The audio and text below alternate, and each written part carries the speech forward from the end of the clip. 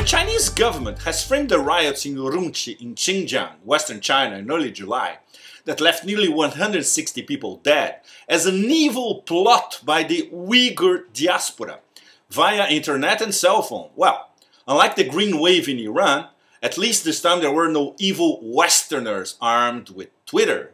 So if Beijing's intelligence knew it, why they didn't act beforehand?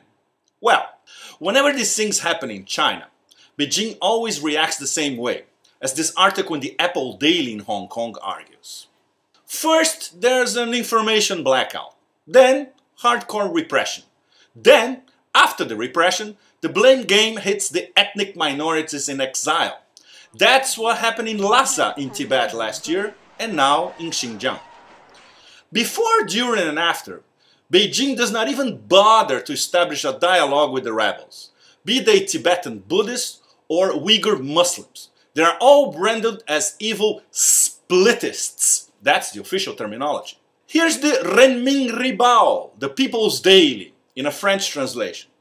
They say that no separatist conspiracy will triumph because the popular masses and the party cadres are vigilant, blah, blah, blah, blah, blah. Okay, but amid all this patriotic orgy, there's never a discussion, for instance, about race being a key requirement to get a job in China. You got to be Han Chinese to land the better jobs.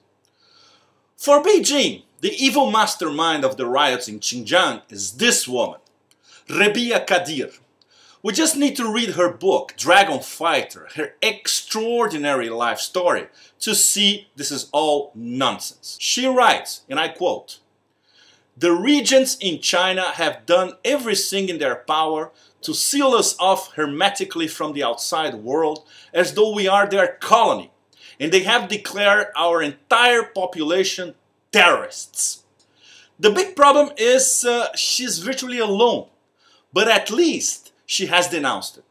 Pakistan, Afghanistan, Saudi Arabia, Obama called King Abdullah a wise man, Egypt, Syria, the stands in Central Asia, from all of them, not a word to defend the Uyghurs. At least in Qom, in Iran, Ayatollah Sanei went right to the point. He said in his website that the Iranian regime simply could not blame China while it was doing the same thing, repressing its own people at home. All these state actors, they swallow Chinese propaganda, according to which all Uyghurs are pro-West and not real Muslims. They swallow it because they all want a piece of the enormous Chinese investment pie. In the case of Iran, for instance, it's all about oil and gas contracts. And will the US, the UN, the European Union, the high-minded international community ask for or conduct an international investigation on what happened in Xinjiang? Of course not. Financially, and in terms of international trade, China has all of them by the balls. They all swallow Chinese propaganda and have been convinced that all independent-minded Turcophone Uyghurs from what is in effect Eastern Turkestan, they are all terrorists. But why is Xinjiang so important? Just look at the map. This is China's far west, the closest China gets to Europe. The Chinese call it Xinjiang Uyghur Autonomous Region. Look at the strategic borders. Afghanistan, 3 Central Asian stands, both sides of Kashmir, India and Pakistan, Mongolia, Russia, and inside China, Tibet. I followed the Silk Road quite a few times and I have seen for myself how the Uyghurs are strangers in their own land, just like Tibetans in Tibet. It's a very, very sorry picture. 10 years ago I was here in Hong Kong when the Chinese government launched the Go West campaign. What was Go West? Amounts in fact to a population transfer of Han Chinese to the Uyghur nation, while they transfer Uyghur men to work in other parts of China. And that's the origin of the riots in Urumqi in the beginning of July. Along with the Go West campaign came the Hit Hard campaign as well. Hit hard as in any dissent by disgruntled ethnic minorities. Hong Kong, because of its special status, at least resists. The largest street protest in the world for the 20 years of the Tiananmen massacre last month was right here in Hong Kong.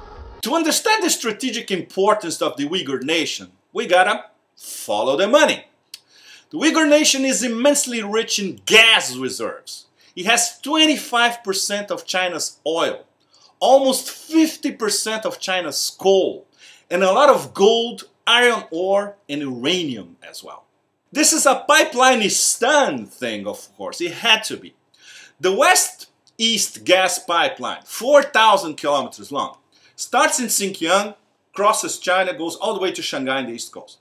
And they're already building a second pipeline, 9,000 kilometers long, with lots of interconnections, going all the way to Guangzhou, here in southern China.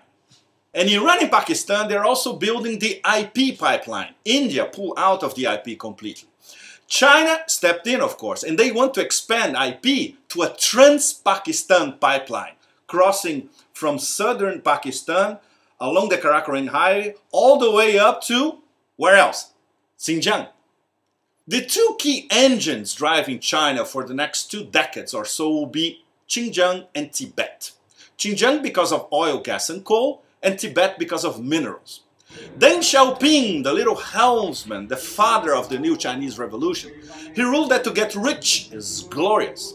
China will get rich, on the backs of Tibet and Xinjiang, of course, but not necessarily their peoples. We were all Persians a while ago, remember? When the regime in Tehran was beating up people in the streets?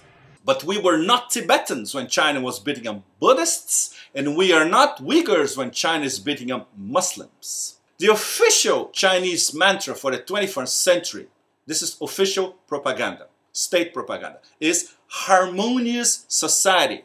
That was coined by Chinese President Hu Jintao. For the average Han Chinese, this is what it means. Right outside my window. A smooth sailing towards a glitzy, glorious, glamorous, materialistic paradise, of which Hong Kong is the ultimate incarnation. So, in this glitzy picture, who cares about Tibetans and Uyghurs?